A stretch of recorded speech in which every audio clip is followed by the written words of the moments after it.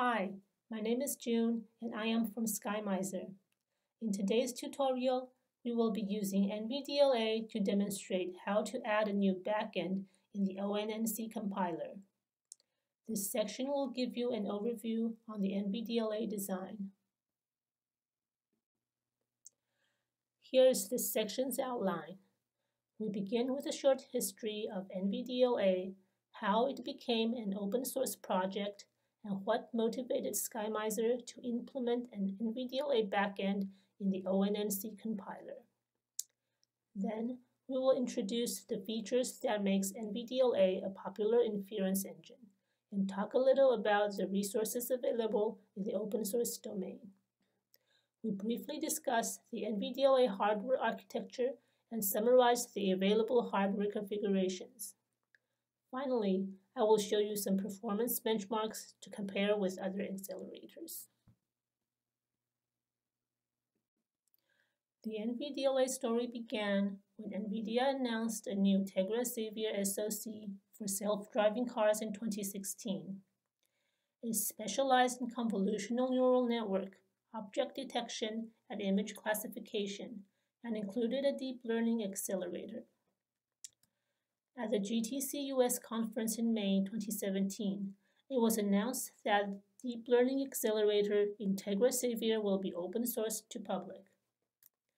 The roadmap scheduled early access in June and official release in September.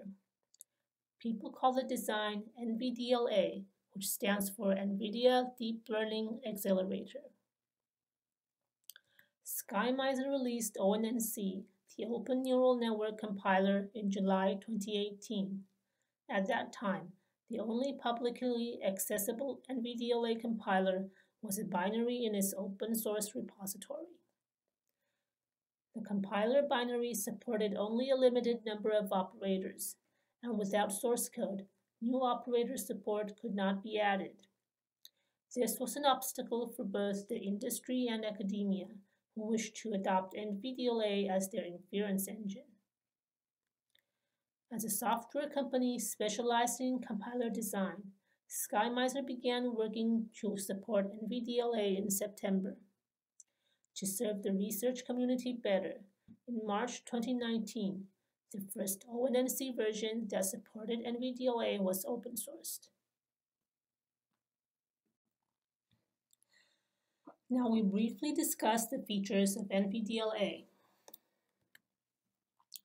And like many open source projects that originated from research or student projects, Nvdla is a complete production-grade commercial design.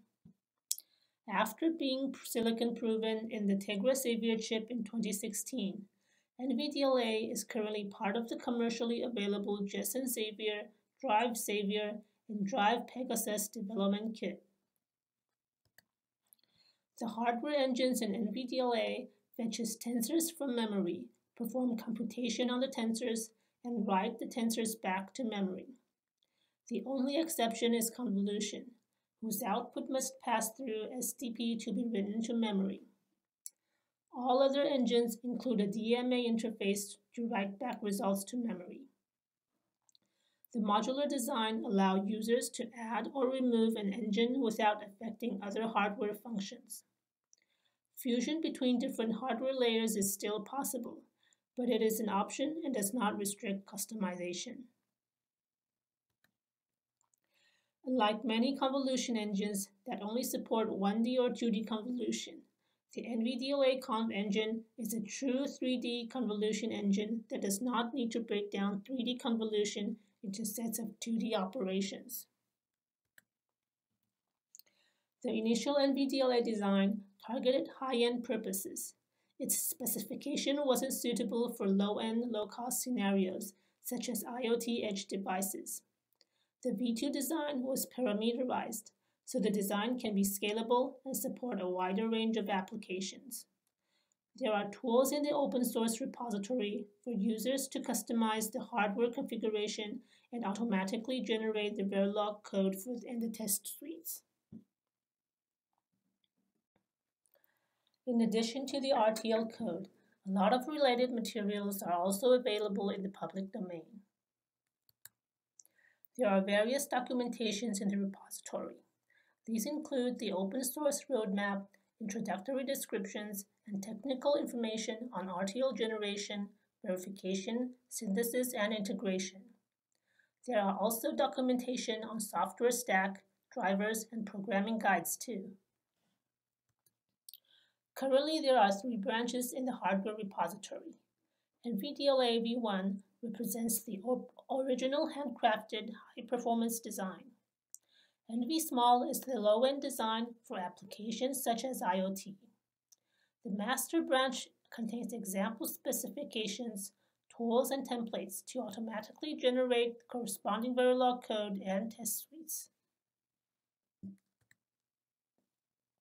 The software repository includes the software stack and a virtual platform for software development.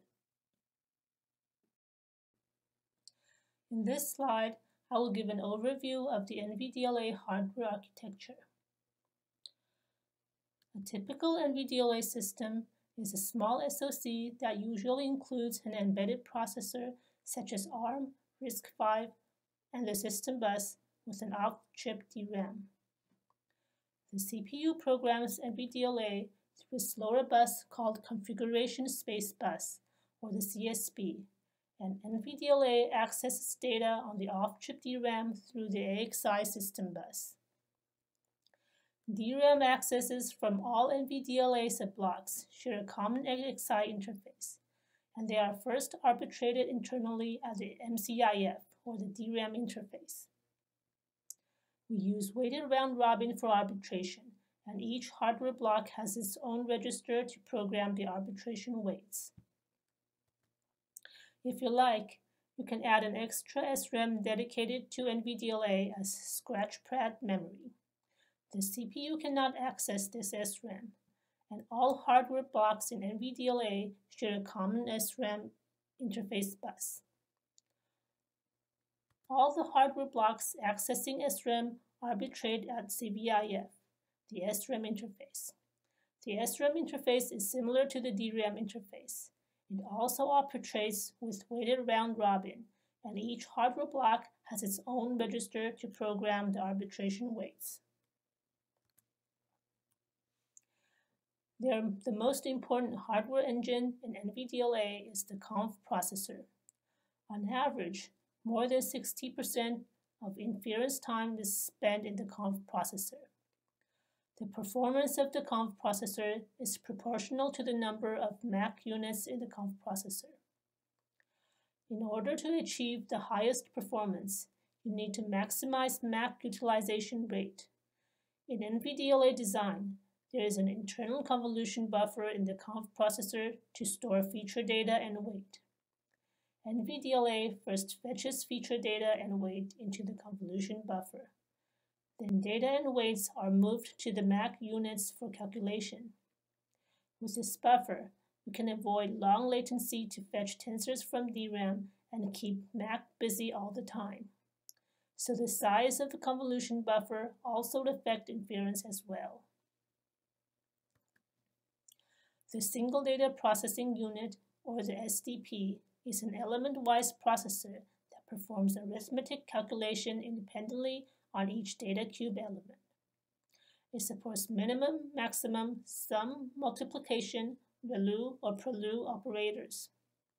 In the full configuration, a lookup table is available to implement nonlinear activation functions such as sigmoid. The Planar Data Processor, or PDP, performs 2D operators such as average pooling.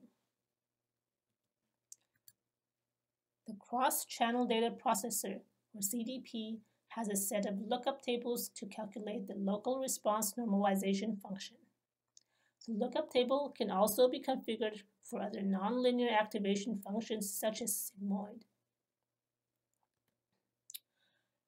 The data transfer and reshape engines are only available in the high-end version of Nvdla. There are a few restrictions on operator fusion on Nvdla. First, all convolution outputs must go to SDP before being written to memory. Also, The PDP engine can be downstream of SDP, but not the other way around. Lastly, the CDP engine cannot be fused with any other hardware in the accelerator.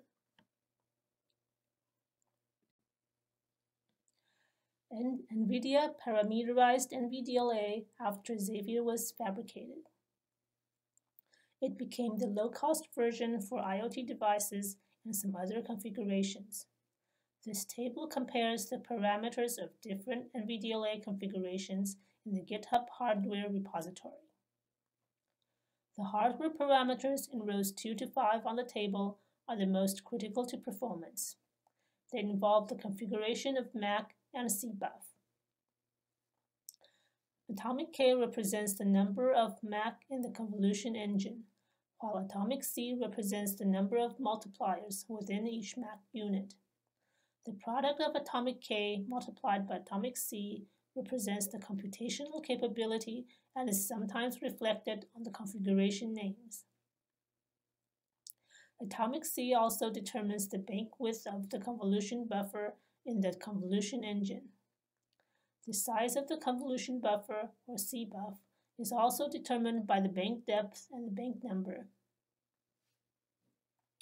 Weight and data share CBuffer during convolution, and user can program the number of banks for data and weight at compile time.